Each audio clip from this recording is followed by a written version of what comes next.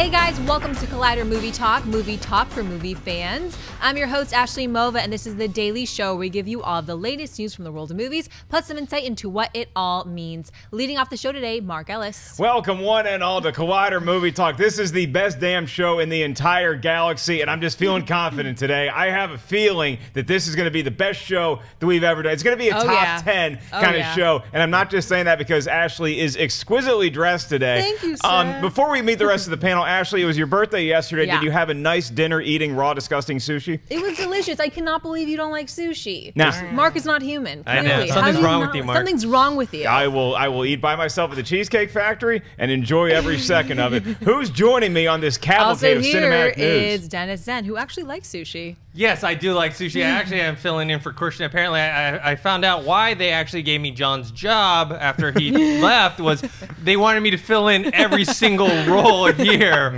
whenever needed. Also, you're Josh Knapp. Yeah, he's filling in on my chair over there, so don't complain about it.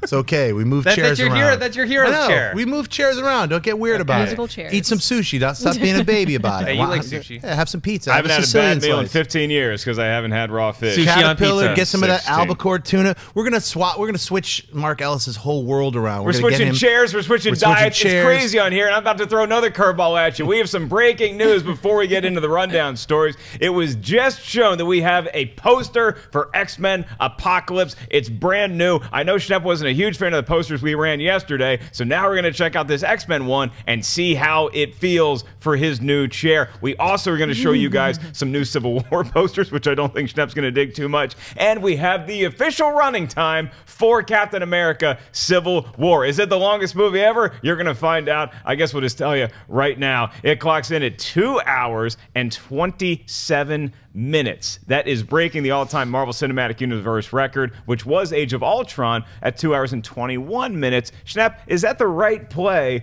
for Captain America Civil War being the longest-running movie? I think it's fantastic. I mean, what is it? I think Batman v Superman clocked in at like 2:31 or something like that. Yeah, it's going to be over. And so 2.5. this is just a few minutes shy of that. And you know that the way Marvel does their stuff, they do the secret endings. So they're going to have at least 2 extra credit secret endings. So that's pretty awesome. Yeah. I'm already counting on it. Those secret endings better at least be a minute and a half. Oh, and it's going to be ridiculous, but it does give them a lot of time. Look, you're setting up your Infinity War. Infinity War. So that's part 1 and 2 on its own, and you need a lot of time to set up a huge intergalactic story like that. Plus, 2 hours and 30 minutes is enough time for them to kill Cap and then bring him back and then maybe kill him again, all in the span of one movie. So there's a lot of time for superheroes to die, to get mad at each other, and to patch things up. Dennis, do you like this running time? I do. Despite all the protests of the screenwriters saying it's not Avengers 2.5 or whatever, I still believe if you're going to have that many characters, you know, a lot of the stuff is coming off of what we already saw in Age of Ultron. I do feel like obviously it's going to be Captain America, it's going to be Iron Man, but we're going to get a Avengers-type feel to it, and the length makes sense because they're going to cover so much ground, and they need to set up the future movies as well. That's right. It's 6 more minutes that they have to eat shawarma in peace after getting in a huge battle. Do we have the X-Men posters queued up, gentlemen? Are we ready to see them? Holy God, that is the brand new poster for X-Men Apocalypse. It just hit the airwaves this morning. We found out about it, as we usually do, at Collider.com. And look at Magneto, front and center. And then obviously standing behind him is the huge No Kids. That is no longer the bad guy from Mighty Morphin Power Rangers. That is Apocalypse in all of his glory. Dennis, I know that you're a huge fan of the source material, but you didn't love that Apocalypse trailer that they showed at Comic-Con. No. How do you feel about this poster? Yeah, despite some people's protests and arguing with me online about how they haven't changed him all, he looks a lot different than he did back at Comic-Con when they showed that trailer where they hadn't enhanced him, the colors, the facial. Like, if you look at that poster now, you can see that looks a lot more like the comic book version of Apocalypse versus before, where he looked like Mr. Freeze / Ivan Ooze or whatever the hell else. We get a nice clear shot of Archangel in there as well, which I think is pretty cool. But I mean, look, we saw that thing at Comic-Con, and they said, look, we're doing you guys a favor by showing you this footage that early. So was it fair for us to penalize? Do you think that this is the way that they always intended Apocalypse to look, or do you think they took all that fan criticism and said, guys, we have to change the look a little bit? Well, it's one of two things. It's either they took the fan criticism and they adjusted to it, or they were very, very naive, because when they released that footage at Comic-Con, they were saying, oh, we know the audience will realize this is an early rendition and that they will be very forgiving. We know they'll put down their cell phones and not try to get any footage. Right. Have they been to Comic-Con before? Like, how could you think that? So it's one or two things, one or the other. Schnepp, you are the box office oracle. You have also recently been the poster hater. How do you feel about the Apocalypse? You know what? one? I got to say, I like this poster. I mean, you know, I criticize a lot about when it's just a Photoshop job. And obviously this is a Photoshop job, but it's really well done. I think it's very well organized. Let's say it reminds me of, like, if you turned it into stained glass, it could be in somebody's church. I mean, the way it's designed, it has that kind of like biblical power to it. And you have the giant apocalypse and the angel and it's a 4 horsemen.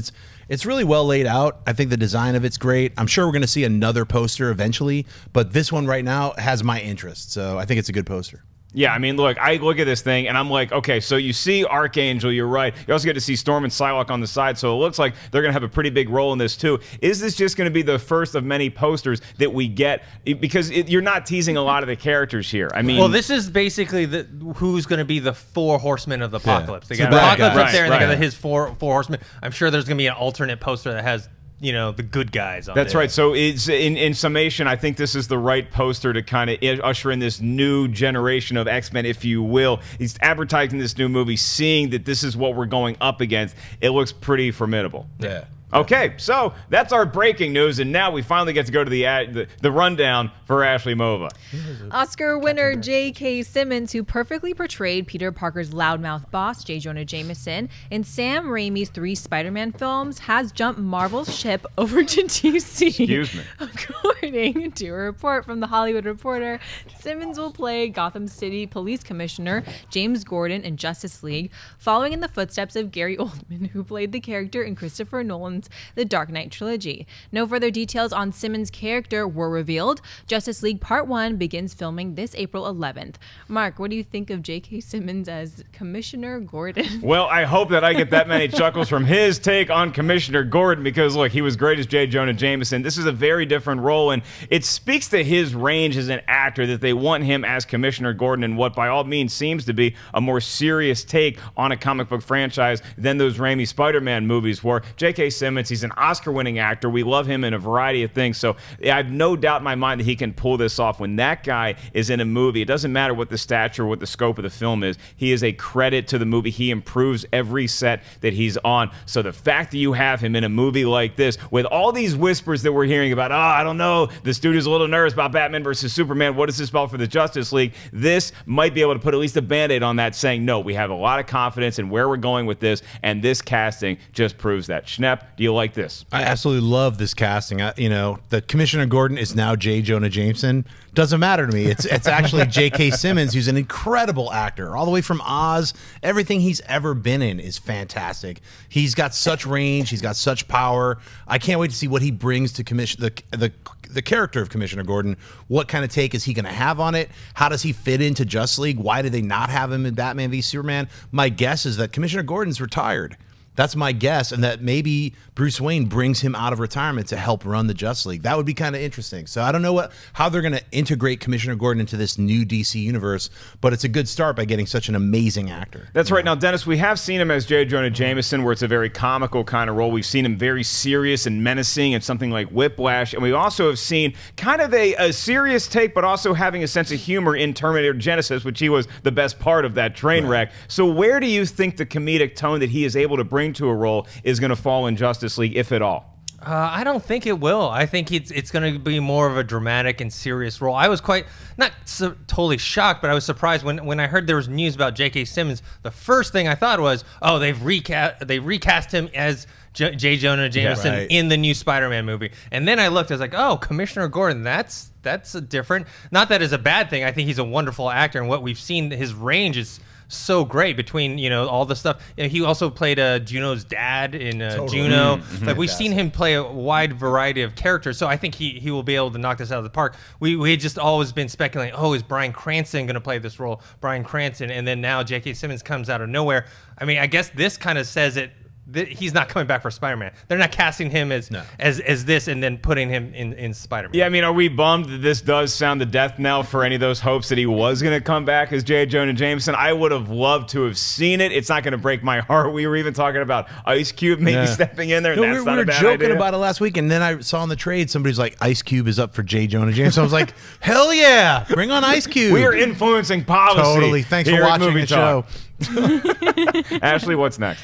Not a lot is known about the upcoming Marvel/Sony produced Spider-Man reboot, other than the casting of Tom Holland as the web-slinger, Marisa Tomei as his Aunt May, with cop car director Jon Watts directing. Now Deadline is reporting that Disney Channel actress and singer Zendaya has landed a key role after quietly testing for the part with a number of young actresses. Her character's name, Michelle, is the only detail released thus far, with fans wondering if it's a red herring and she is actually cast as a well-known character from Spider-Man's source material.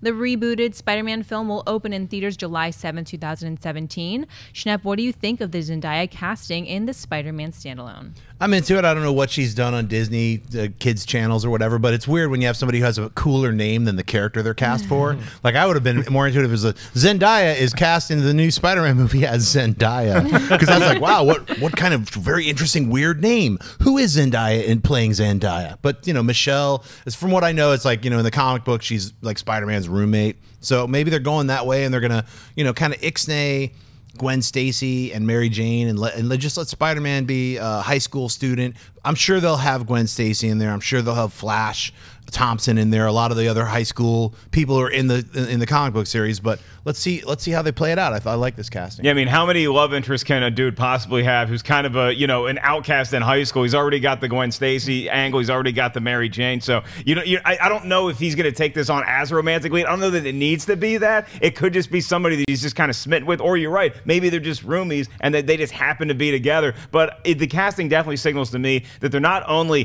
doing this as a younger high schooler kind of Peter Parker, the ones that we maybe got to see early on in the Raimi and the Amazing Spider-Man franchises, but also that they're going after a younger demographic with this film too. They're going to try to hook you while you're young, a lot like golf or crack. You get them while they're young, and that's how you get really good at something. So Dennis, I know you're a huge Zendaya fan. I know you cannot stop listening to her around the office. Are you excited she's going to be in the new Spider-Man franchise? Speaking of, I'm assuming they're going to be in college. If she's going to be his roommate, like, it's not like he's going to room up with her during high school. Can you room with the girl in college? I would have loved to have done that when I was a freshman. That was illegal, man. I don't know, but as far as her casting, I don't know, because I haven't really seen her much. I saw like 10 minutes of that show she's in on Disney, Shake It Up, but I can't really judge someone on their performance in a Disney show because they teach all those actors and actresses to act the same way, which is kind of this very loud, over-the-top theatrical style, right? The interesting thing about her is that she was the runner-up to play Storm in X-Men Apocalypse, and that eventually went to Alexander Shipp, who actually took over for Zendaya. Zendaya was cast as Aaliyah in the TV movie, and she dropped out, and Alexander Shipp took over that job. So these girls are battling. So yeah, apparently these two are very familiar with each other and probably see each other a lot in the audition room. Yeah, I'm wait and see approach. I don't think it's a red herring because fans have pointed out I'm not familiar with this Michelle Gonzalez character, but apparently she's in there as a love interest. So maybe it's not Mary Jane. At first I thought maybe it is. They're hiding Mary Jane or Gwen Stacy, but now I think it's going to be this Michelle Gonzalez character. Right, and obviously, I mean, this doesn't really move the needle for me that much either way. I'm not like, oh, now Zendaya's in it. This is a legitimate project all of a sudden. But I'm also not going to be like, you got a Disney Channel actress to be this Michelle. Like, oh, no, this movie's ruined. Like, it's fine. You're going after a demographic. She's a popular actress. She's up and coming. Cast her in a movie. We'll see what happens. Ashley, what do we got next? We're going on into Buy or Sell. Ooh, Buy or Sell is that lovable segment of the show where Ashley's going to give us a topic, right? And then we here are going to give her hard-earned cash money if we like the topic. And if not, we actually get to take Ashley's money. So it's going to be a fun little game here today. All right. Though Deadpool finally gave up the #1 spot at the box office this weekend, that doesn't stop it from smashing another record in the books. This past weekend's numbers were good enough to make it the 3rd R-rated film ever to cross the the 300 million mark in domestic box office. Only The Passion of the Christ and American Sniper hold the #1 and #2 spot respectively. Deadpool has also nabbed the #3 spot of the highest grossing origin movies in the superhero genre. Dennis, buy or sell Deadpool as the 3rd highest grossing R-rated movie of all time? Well, I'm gonna buy it. I mean, if you had told me this a year ago, I would have been. I would call you a liar. But of course, only John Schnepp is the one who predicted the box office success. What can I say? But it just shows you that a very entertaining movie, along with a brilliant marketing campaign, can take even something that's R-rated and get big dollars at the box office. I mean, look, if we, like, let's say in a few weeks that we were all on the movie trivia schmodown right here in Collider, right? And we're like, what is the #1 R-rated movie of all time as far as gross? I think we'd all probably say, like, The Hangover, something like that, because you think of opening weekend when you think of all-time domestic box office. But look at American Sniper, look at The Passion of the Christ. Those are movies that, yes, they had big openings and a lot of buzz around them, but they just kept performing week to week to week, and that's the same thing that Deadpool did. So when Deadpool opened to $135 million, it's like, okay, that's a great opening. Let's see what it does in the following subsequent weeks, and it managed to just keep on raking in the cash. It was not a one-week wonder, so I'm not surprised that it has done this kind of business, and obviously everybody at Fox is, you know, over the moon about it. Schnepp, do you think that it deserves to be #3, and do you think that this signals, like what we talked about a couple weeks ago, are we going to get more R-rated comic book movies because of this news?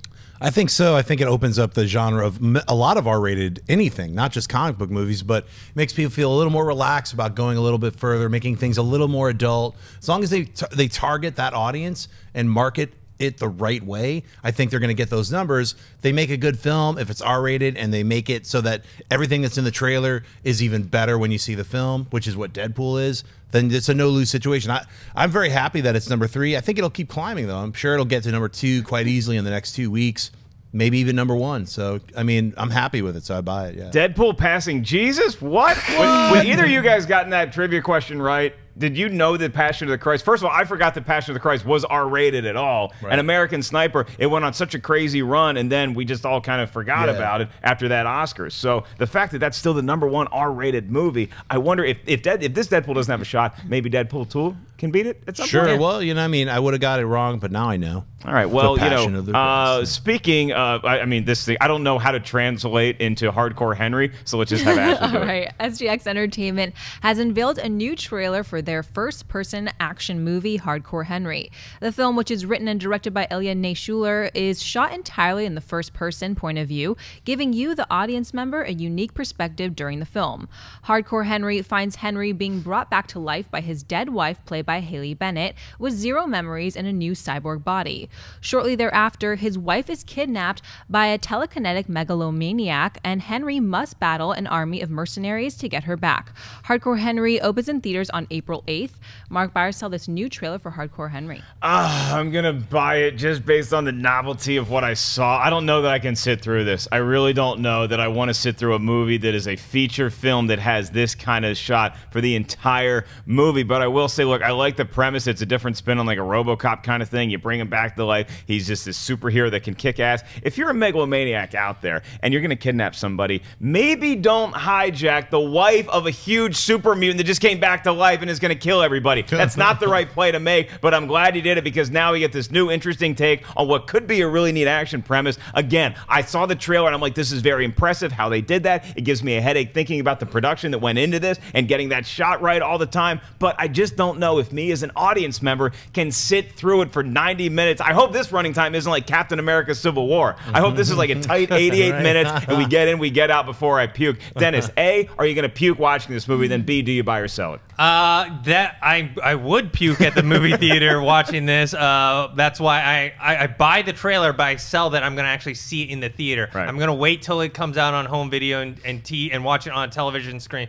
Because 90 minutes of this, I'm going to get sick and I'm going to throw up. The action looks cool. It looks interesting. It looks more like something that I would see on YouTube, actually, like a web series or something like that. So can this movie hold my interest for 90 minutes? I don't know. I'm not finding out in the theater because I will have to take a barf bag with me. Schnepp, you're our boy here. You like a lot of crazy stuff. You like a lot of cult favorites. You like to go off the grid sometimes and just hole up and watch weird movies. Is this going to be one of them? I'm going off the grid, yo. I cannot wait. Buy this so wholeheartedly. I could watch a 4-hour movie of this. I've been waiting for a movie like this to actually pop off and see if I can handle it, because it does look crazy, but I like watching those weird Russians like Ginger run across like, you know, the top of like weird buildings and hang off stuff. They're like, these people are nuts, and it's all shot with a GoPro. I love GoPro. Like when I'm on a plane, I'm watching the GoPro channel, just watch people do crazy mad shit. You watch this stuff on a plane? Yeah.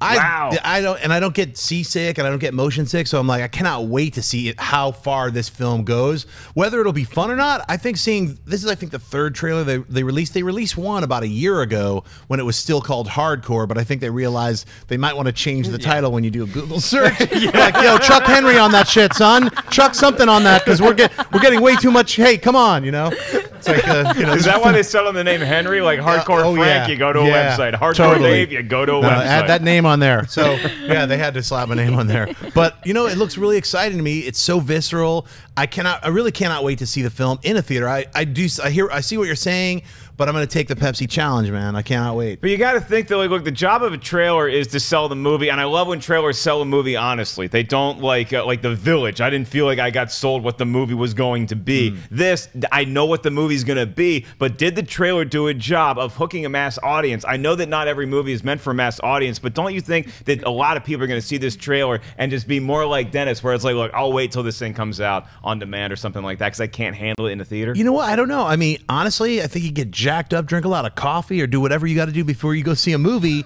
and get into this. That's what I'm looking for, an experience when I see this movie. Just want a bunch of bros crushing Monster Energy drink, something like that. Hummers. I want people screaming in the theater like, yo, like, you know what I was saying? Like when you have an action film and people are into it and everyone in the theater is on that same vibe and people are clapping and laughing and cheering.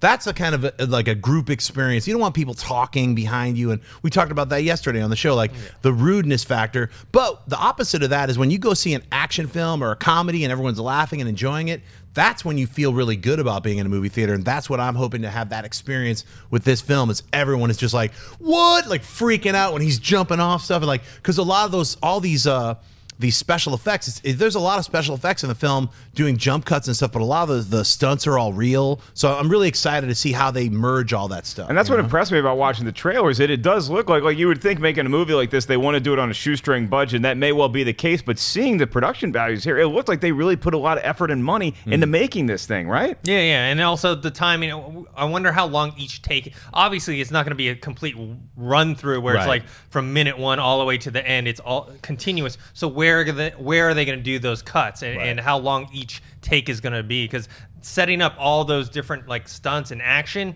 you know, that's a lot of work, especially the longer the take goes. And especially when you're also like running along little cliff edges. You got the parkour masters jumping around all spider-like. You know, some people broke bones on this. I'm sure about it. So. Oh, that's right, man. Well, just remember that I bought the trailer, not necessarily the movie yet. Ashley, how is Loki going to look? Maybe in a tux? Well, current Bond star Daniel Craig has been pretty vocal about continuing on as the iconic British spy, making it clear that if he did return, it would only be for the money. Though he's contracted to return for Bond 25, that hasn't stopped the British bookies from naming a few frontrunners to replace him. Idris Elba, Tom Hardy, and Michael Fassbender have all been mentioned in the past, but now we have a new name to add to the list. THR reports that the bookies have changed up their order, adding Tom Hiddleston to the top of the list alongside other rumored Bond favorite Idris Elba. Hiddleston's turn as a secret agent in the BBC series The Night Manager is credited for the move. Schnepp, buy or sell Tom Hiddleston as James Bond? You know, it was a weird call, but, you know, I'm going to buy what these British bookies are booking, you know? It's like, oh, mate, get on Hiddleston. And it's like, where do these British bookies get Hiddleston? It's because he was in some kind of a secret agent, something that they only aired over there so far, so we haven't seen that. We all think of him as Loki. He's also an incredible theatrical actor. He can memorize entire plays and just spot them off verbatim. The man's an incredible actor. Can he play James Bond? I think so. I think he's right in there with Idris Elba. I'd like to see either one of those take over for Craig. I don't care really to see Craig return, honestly. I think he did a good job as James Bond. I love Casino Royale. As they continue to go forward, I think it got tired, and his thuggish portrayal of James Bond also got tired for me. I don't want it to go back to the Pierce Brosnan, Roger Moore, like goofy, like, you know, kind of jokey wink wink Bond. I still like a serious Bond, but I think Hiddleston can play it, and so I'm buying it. Yeah, I would buy it as well. I mean, I think that the Daniel Craig Bonds have served their purpose, and that it got Bond back into the mainstream. It got away from that like jokey, fairly spoof-like movie towards the end of Pierce Brosnan's run. And so when we saw Casino Royale, we're like, oh, this is a different Bond, and he's back. It does feel like, and I might not have said this before I saw Spectre, but now it just feels like everybody is just kind of licking the stamp and mailing it in. And it's like, if you want to reinvigorate a franchise, you get somebody new to step into the lead. I think Hiddleston would be a great kind of mix of what you're talking about, where you have the debonair like a Roger Moore mixed with the rough and tumble Daniel Craig version, where Hiddleston can do both those things very, very well. Does he have the time? Because he's still going to be Loki, I guess, for the foreseeable future. But if Loki is going to start to be phased out of the Marvel Cinematic Universe, then it would be nice for an actor to have a new tentpole franchise to do when he's not doing more independent projects, which we also know Hiddleston wants to accomplish. The British bookie situation, that thing is off the charts crazy. I know you were in London recently. Like, it's just, you can gamble on anything at any time in London. Is that right? That's true. You go to Lambrokes and you just like throw a bet on, like, is that old lady going to make it across the street, mate? I don't know. I'm putting 20 quid on it, yo. She just got hit by a car. She didn't look. I won that money, mate. So, yeah, you can gamble. The people in London love to gamble. I mean, they have like everything's whited out. The windows are whited out, so you can't really have to actually go inside, and you see a lot of weird sweating people against, you know, betting. Lambrokes, check it out if you want to be a winner. So, yeah, I mean, that's where the British bookies maybe got this whole, like, you know, now they're betting on Bond. They got to bet on everything. So, Dennis, we know you love going to Vegas. Will you be flying to Lambrokes, and will you be putting money on Tom Hiddleston? I don't know if I'll put money on it, but I do like the choice. I buy it. Any of the names they mentioned before, I think would be a great Bond. And for him, he definitely has that suave factor that you need for Bond. I mean, it's funny. We as fanboys love him because he plays Loki and he plays it well. He's one of the best villains in the Marvel universe. Fangirls love him. Like, I've covered the Avengers red carpet before and the Thor the Dark World. And obviously, Chris Hemsworth comes out. He's Thor. Girls love him. They're cheering for him. Tom Hiddleston comes out. They cheer even louder for him. It's crazy. And I think he can fit this role very well. Ashley, we know that Jared Leto is always going to be number one in your heart. But imagine Tom Hiddleston in a tux of James Bond. Because he's a badass. You know, that's why girls, you know, want to cheer for him, because he's a badass. I could totally see this.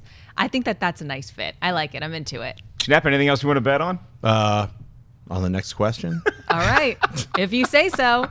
20th Century Fox's The Predator movie has the fans buzzing ever since director Shane Black unveiled a promo poster for the movie, with Fox dating the movie for March 2nd, 2018. Since this is a sequel to the original movie, many have wondered if Arnold Schwarzenegger would ever return for the movie. Speaking with the Arnold fans website, Schwarzenegger revealed that he has a lunch meeting set with Shane Black, where the two will presumably discuss a possible role in the upcoming movie. The Predator is written by the Monster Squad's Fred Decker, with Shane Black, who will also direct. Dennis buyers sell Arnold reprising his role as Dutch for the Predator. I'm going to buy it, and I'd like to see him come back. I don't necessarily want to see him as the main character in this movie, but if like they send a group of guys, soldiers into the jungle, and I mentioned this on a previous movie talk, and they run into him. He's been like living there, surviving there, maybe trying to fight the Predator this whole time, and he gives them advice and tips on how to hunt this thing, like something like that. But I wouldn't want him as the main guy in it. Schnapp?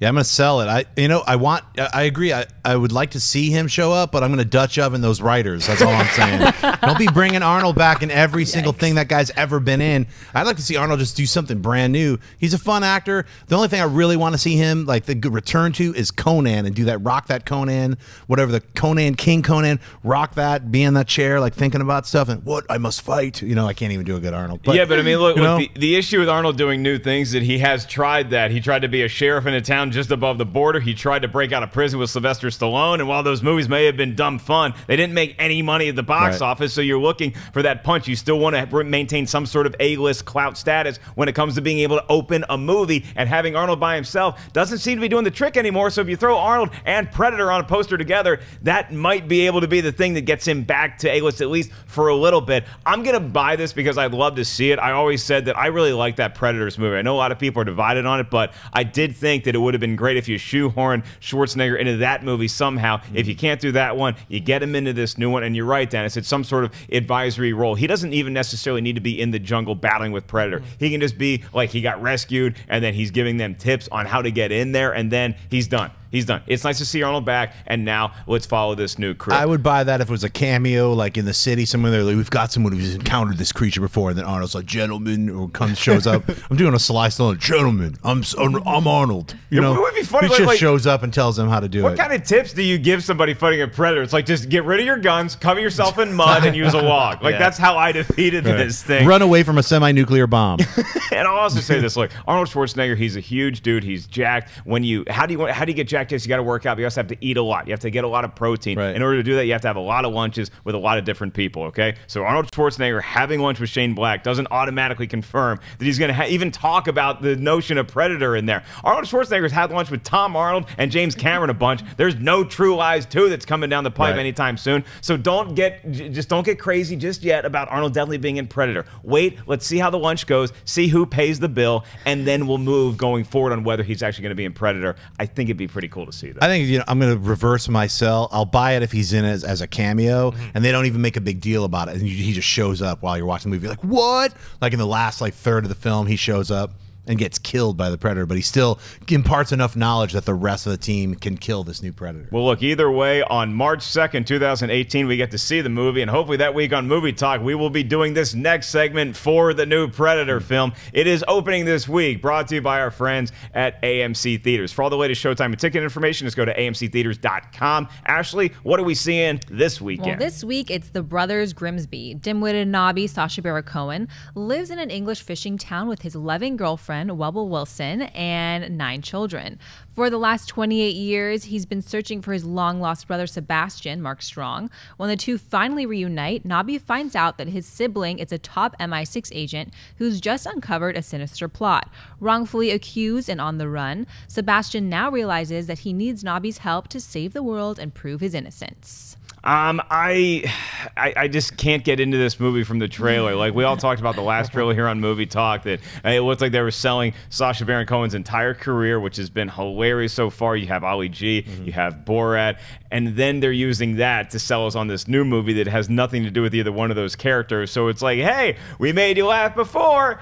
Trust us to do it again in this new spy movie with Mark Strong. I love the premise of this. Don't get me wrong. I think it's genius. I like these two playing off one another. I just don't think that it's going to work based on the material I've seen so far in the trailer. I don't mind when comedy trailers step back a little bit and don't show you the best jokes. I don't think that's been the case here. I think they've thrown everything at you and just nothing has really hit yet. Dennis, are you into seeing this? No, I mean, like you, I thought the trailers were very underwhelming. I mean, yeah, the premise sounds great, and I love Sacha Baron Cohen as well, you know, Borat and Ali G, but the trailers don't do anything for me. A lot of the jokes we've seen in there are kind of recycled from other things we've seen before, right? The therapist one, and the suck on the balls thing or whatever. Like, I'm trying to convince myself to go see it, but right now, I think on Rotten Tomatoes, it's like 43% or something like that, so I just don't know. Well, I don't need to convince myself. I will be seeing it tomorrow afternoon. Christian and I are going. We'll report back to base camp. Schnepp, are you going to be going with us? No. Based on the horrible trailer, I'm going to skip it. Look, I loved Borat, I loved Ali G, but don't forget Bruno and the Dictator. So those are the things that have kept, you know, and this feels like a lesser degree to that kind of really bad humor, kind of jokes that don't stick. Honestly, after seeing that horrible trailer, I was like, man, maybe it's going to be really funny. Like, it's almost like the trailer, like, you know, I got like Stockholm syndrome from the trailer. Like, now I must see the movie because it's going to be that bad. It's hard to tell. It was just a badly put together trailer, which was like, wow, that just really looks unfunny and kind of like an ugly comedy. Yeah, I mean, I didn't have a lot of desire to see Get Smart when they released that. There was Steve Carell and Anne Hathaway, and I ended up enjoying that movie for what it was. Same thing with Spy with Melissa McCarthy. I'm like, I don't know if they're going to try to, you know, do the comedy too hard in this, and I ended up enjoying that one as well. So maybe it's going to be the same situation. I just don't think that this movie looks like it can even live up to those films. So I'm going to have to, well, actually, I do. You're going to see it tomorrow. Yeah, you can't pass. I'm looking forward to hearing what you have to say, because honestly, what if you're like, oh my God, it's really funny, and the trailer just was horribly cut together. They tried to pick all these scenes that they thought would work in the trailer, but instead you actually have to see them in context. That happens a lot with trailers. Can't we ever just talk about something that's not movies? I Does think it always so. have to be movies? Well, maybe after the movie talk show, we'll talk about other things. Talk about sushi. Okay, yeah, we're going to talk about sushi. Now it's time for mailbag, ladies and gentlemen. How do one of you, our loyal viewers, get your question on? It's simple. Just email us collidervideo@gmail.com. We always pick out a few mailbag questions, and we want to remind you guys at the end of this show, we're going to be taking some live Twitter queries, so make sure you go ahead and hit up Ashley right now at Collider Video. She's the gatekeeper, so be very nice to her and tell her how nice she looks in that schmoes no shirt that she probably got from Christian, because I didn't get it for you. So. What's first up in the mailbag? All right, Christopher Wemhoff writes, "Hey crew, love your shows.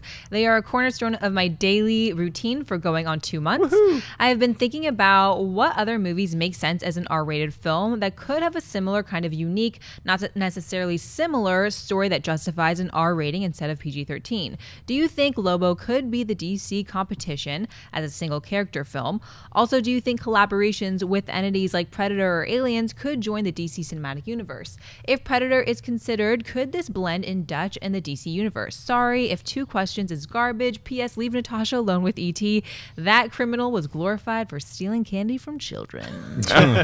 Triple question. Yeah, triple weirdo. I want to defer to the host of the great AMC show, the Great Collider Show, Hero Schnepp. What do you think about Lobo possibly being in a film as an R-rated character? And if so, is that going to be their answer to Deadpool? Christopher, that should have been your only question, because that's a really we'll get to part 2 later. You're going to part 2 and 3 and X and 7 later. But your part 1 question is the one I will address. Lobo being an R-rated film.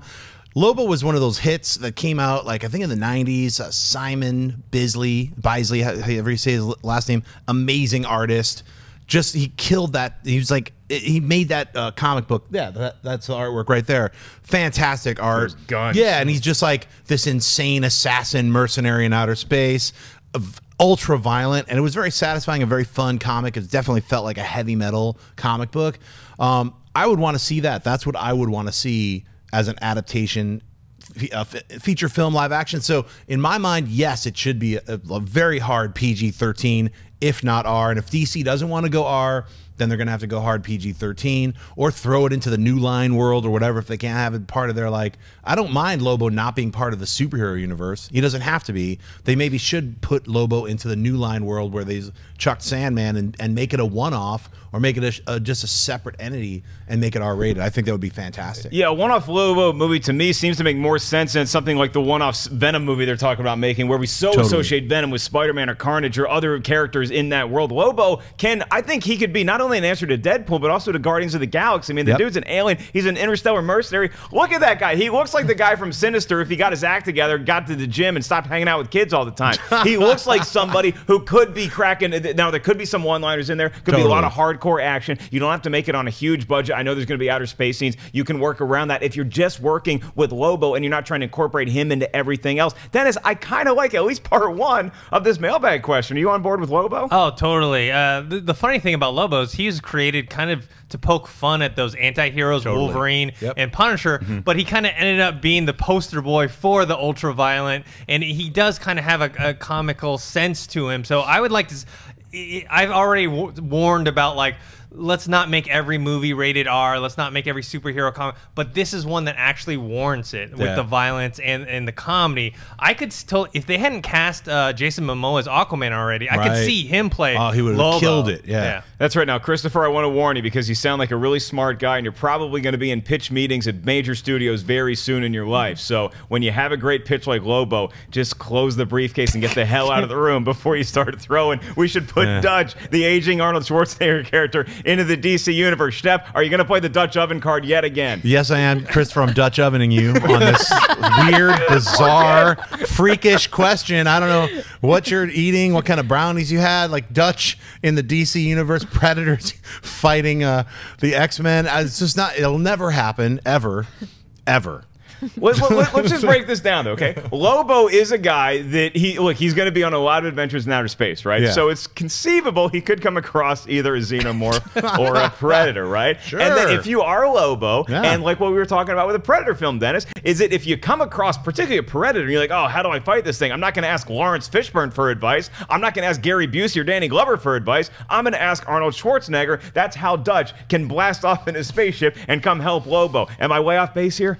Yeah, I'm not seeing that movie. Yeah. But I do. To the previous question, I would actually want Lobo to be part of the DC cinematic universe. I'd love to see him fight Superman, fight some of the bigger guys. But yeah, as far as Alien and Predator being in the DCU, no, not at all. Now let's just take that sub question. Say Alien and Predator. Do we ever see a future for them together again? Because it was such a great run as a comic book and maybe even as a video game. Is there a chance that we could get that back into theaters, or am I asking for too much? For Christmas? Would put Predator and Alien and E.T. in a three-way battle.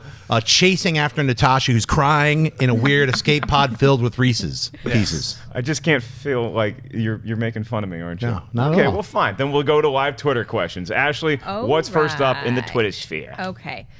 Jeannie LC writes, do you think it hurts a rebooted or newly sequeled old franchise when original actors don't return? No, I don't think it hurts a new franchise if actors don't return. I think that it really is a case-by-case basis. On more than one occasion, you don't want any of the original actors to come back because you're trying to establish a separate universe. Imagine if they tried to reboot the Hulk, but Eric Bana's like, hey, I'm still on board, right? Right? You guys like, right? I can be in the movie. It's like, no. We want to separate. I know sometimes it's hard, like, for example, when the Christopher Nolan Batman movies came to the end of their run, and Christian Bale, everybody's like, oh, maybe Christian Bale just back up the truck of money, dump it on his front lawn. Maybe he comes back and is in Batman versus Superman, something like that. And it's like, no. It's hard to say goodbye to somebody we really loved as a character, but then you look at what Ben Affleck is doing even before the movie comes out as Batman, and that's pretty exciting too. So as long as somebody has the rocks to step up and say, look, somebody did great work with this character before, I have the confidence I can carry the torch and move it forward in a different direction, I think it's the right play to leave the rest of the cast behind. Dennis, what's your take? Yeah, I think it's too confusing, especially, I mean, for everyone that's watching home and us here, we know enough about movies and read about them. If they actually did that, we would know. We would like, okay, they're rebooting it with the same guy. But most casual movie fans that go will wonder, well, if Christian Bale is here as Batman again, then obviously this is the same universe that we had before. So I think for that fact, you just can't do it. And look at the way the fans revolted just to the opening of that Ghostbusters trailer when it said, 30 years ago they saved the city, and we're like, it's not the same universe. Right. What are you talking about? Right. Now it's going to be confusing enough just seeing Bill Murray just be like a pizza shop guy in that movie without them saying, oh yeah, 30 years ago this happened, but don't worry, we're retconning all that stuff. So Schnapp, are you in agreement with Dennis and I? Yes, I am. I think when you do a reboot, I think it's recasting everybody in a brand new universe, and you could change things. You don't have to go with whatever the other, single film or trilogy went with. I think that story has been told, and it's always refreshing and new. Like, as you keep seeing these films, and eventually we're going to get to the end of the road with the X-Men. Obviously, Hugh Jackman's got that last Wolverine film. We all want it to be amazing, but we know it ends. So they're going to have to either get a new Wolverine, chill that character out for a little bit until we want that. We desperately want a new Wolverine, which will be like 3 years from then. So it's you got to give everybody a chance to take their own take on the character. I think there's a different writer, there's a different director, there's going to be a different actor, and we get those regime changes every 3 to 10 years. So. Yeah, I mean, sometimes it's cool because that is the way that's par for the course, right? But when we were talking about wanting to see J.K. Simmons back as Jonah Jameson, that's not a main character. No. That's just somebody who's got a couple fun scenes. I really like that short that they did, the Dirty Laundry short with the Punisher with Thomas Jane back as the Punisher. It doesn't seem like that's the way that should be the norm. That could be the weird outlier where it's like, oh yeah, it's occasionally nice to see that, but we think a proper reboot should have new people. Totally. What's next? Chad Joyce writes, best use of an F-bomb in a PG-13 movie. For me, it's Armageddon. For Armageddon, yeah, that actually was a good F-bomb. For me, it's first X-Men First Class, Wolverine. That one's a Bam. great one. That's a great one. Yeah, I mean, so like if you're a PG-13 movie, I'm not sure what the MPA, what the strict guideline is. I think it's one F-bomb. It's just one F-bomb. Yep. And then if you get 2, you're R-rated. All right. I want to say that there must have been an F-bomb somewhere that was expertly used in "Don't Tell Mom the Babysitter's Dead." I just can't think of what it would be off the top of my head. It's probably said by Kenny. I just don't know when it would have happened. Dennis, do any F-bombs F-bombs that are in PG-13 movies strike you? I mean, the First Class one, and especially because they called back to it again in X-Men's Days of Future Past. I was going to tell you what you told me. Exactly. Yeah, it's so great. It was a great callback when Professor X told Wolverine to F off, you know? That was pretty sweet. There was also a great F-bomb dropped on this show last week by John Schnapp. I know you've been dropping some F-bombs here and there, a little more liberally than maybe you used to, but when you just said, fuck it, next topic, just one of the all-time Collider movie talk moments. I just couldn't rag on the flatliners anymore. I was just like, I'm done. Case closed. Fuck it. Yeah. Just clock out. I'll go see Hardcore Henry again. Flipping a table. What do we got next? 21 Pucks, JJ Jomar 21 writes, what movie character would someone describe you as? Oh, God. Okay, I'm going to try to step out of the club, if you will. That's right. You mean the Conja Club? Yes. I'm going to try to step out of that dance club. I'm going to try to step out of, like, you know, Take Me Home Tonight or Win a Date with Tad Hamilton, something that Topher Grace was in. I don't know if the dude from Walking Dead has been in feature films yet, so I'm going to try to take a step back from that. And if you could describe me as a character, I think in my youth, you would have been pretty accurate if you did either Bill and or Ted from Bill and Ted's Excellent Adventure. Nice. Because they did what I always did in school, where I didn't never got to time travel necessarily, but I always just like to goof off instead of paying attention until right at the end when I was about to fail a class. Then you have to have some like marvelous presentation just to get the D. That's what I did, especially in my college career. Once I realized that I'm not going to be a doctor, and that was pretty early on, I was like, all I need to do is get D's and nobody can say anything about it. Sweet, 1.1 grade point average. Here I come, and look at where I'm sitting now. I get to host Movie Talk. God, the world works in mysterious ways, kids. John, what about you? Well, I was going to say I'm going to write a very special Biodome 6. I don't care how many ones didn't happen. We're just going to go jump into 6. I'm locking you in with a couple other those schlubs from Comedy Store. We're going to just make a really fun film. Going to shoot it in a weekend. Okay, but is this a proper reboot, or can we have Pauly Shore make a cameo? Maybe. He's going to be the Dutch in this movie. We can maybe throw him in from an alternate universe, a separate Biodome. There's a rip in the Biodome space-time continuum. Myself, Phil 66, Symbols, Phil Jimble Jamble 7766.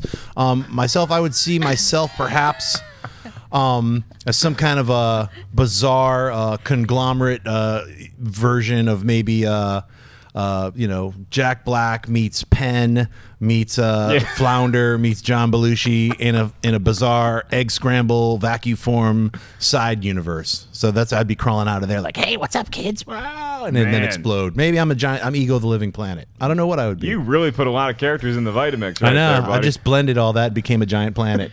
Dennis, can you maybe have one or two characters that you're like? I would probably be like an Asian version of Larry David from Curb Your Enthusiasm. Like all the stuff that happens to him, I get like that stuff happens to me, and I think the same things that he does. And then you just don't actually say it. You're like, you got all these things. You're like, well, you actually should be saying this, or you should do this, or do that, and then you just keep quiet. And you know what's great about the crew that we have behind the scenes is that they always remind me of Wayne and Garth's buddies from Wayne's World. How they're just the guys that are hanging around, and they're like they're the reason why they're on the cable access show. So guys, when Rob Lowe comes in and has that meeting with us, just make sure you make a good impression because he might make you out of a job soon. I just want to let you know. Ashley, have you ever been watching a movie and been like, oh my God, I'm finally on camera? Well, the picture behind Dennis, just Deadpool. I'm Deadpool. I literally think that I'm Deadpool. He loves Hello Kitty. He loves to curse. He loves sexual jokes. Like, that's just me in a nutshell. He is your spirit animal. That's right. He is. All right, let's take a few more. All right, Jonathan Peck writes, Jim Carrey's last film was 2 years ago, and he has no films coming out. Can he make a comeback?